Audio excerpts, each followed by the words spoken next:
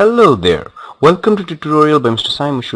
Today we'll learn how to use Macromedia or Adobe Dreamweaver to make CSS file and HTML files to be used within your GCSE syllabus 0417. We'll be solving one of the past paper today so that the concepts are much more clear.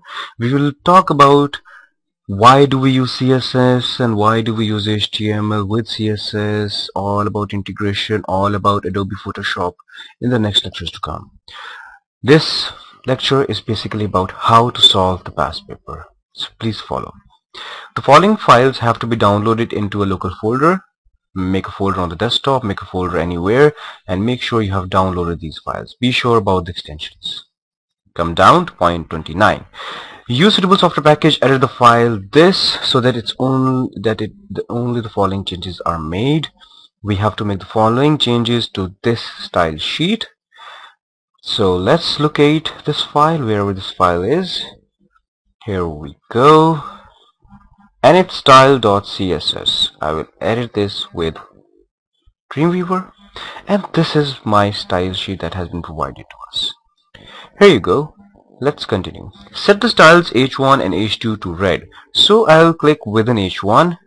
I will open up my CSS styles tab. If it's not opened up, make sure you go to Windows and you activate through Shift F11, or it's placed right in the Windows drop down menu. If you come below over here, you will see you have different options. One to attach, edit, new, and delete. We have to edit the style sheet, so we'll simply go to edit, and the question says that you change the color of H1 and H2 to red. So I'll simply select the pure form of red color over here. Here we go. Apply. OK. And the same process is repeated for H2 as well. I'll simply edit it and I'll make it pure red. Here we go. Let's go to the next part. The next part says set the style P to dark blue. So P needs to be dark blue, right? Dark blue means any combination within the blue font which is dark. Okay. Set the styles H1, H2 and H3 so that the primary font is Times New Roman, but if this is not available, the browser selects any serif font. Basically what it means is that when you make a website, you should give some options to the user, to the computer you opening that website, that if a primary font is not available, it's not found on that computer, probably it's not installed over there, then there is another option given which will be suitable to be used within our website. And in this case, we will say that if you don't find Times New Roman, try to find any serif font. How do we do this? It's pretty simple as far as the concept is concerned. So we'll simply come into H1 and by using a comma we'll simply write serif, and that's it. Which means that if you don't find any Times New Roman, please try to implement or please try to use any of the serif font. I'll repeat the same step over here. I'll repeat the same step for H3 as well. And here we go. So we've done this part. Set the styles LIP so the primary font is Arial, but if this is not available, the browser selects any of the sans serif font. So the primary font should be Arial for LI and P.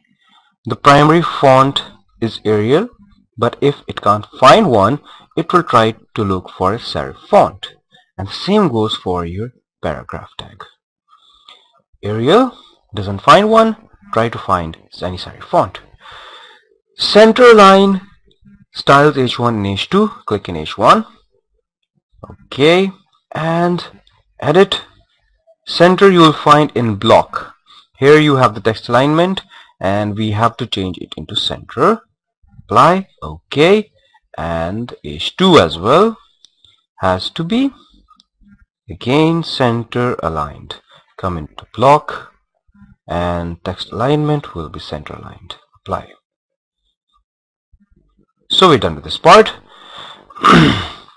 Set styles H3 to bold and italic, sorry, H1 to bold and italic. So I click in H1 and here I go. So we make it bold, weight is bold, and italic. And we're done with this part. Make sure the style sheet that you have edited will work in any browser.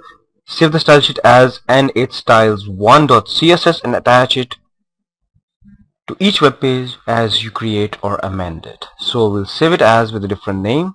We'll save it as n8styles1.css within the same folder. There you go. Print a copy of the style sheet. Make sure your center number, candidate number are printed on the page.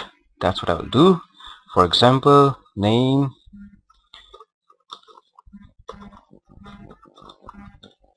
Tariq, center number 012 whatever, and candidate number again whatever applies to you. And you're done with this. You'll simply go to file and you'll print the code. You're done with the first part. You can simply save it again.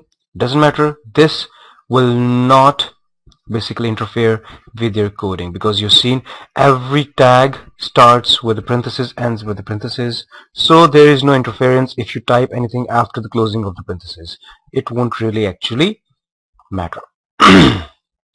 Open the file n8 hotds nodes.htm. We'll open this file. Here we go. Make sure that you locate the exact file. Here we go. This is the file that we have to work with. Attach the external style sheet that you saved. So how do we attach style sheet? We simply go into this.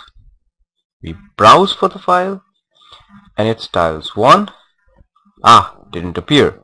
So here we go. I'll just type it, place it there. Go. To confirm, you can see I have this attached is over here. Right.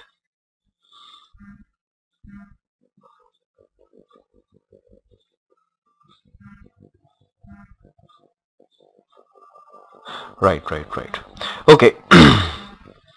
Replace the text homepage with the heading this. Replace it with the heading. Here you go. Homepage has to be replaced with this. Then, and set it to H1. Select this and set this into a format which is H1. Good. Works. Since now this page has been attached with HTML file. I should stop now. Okay.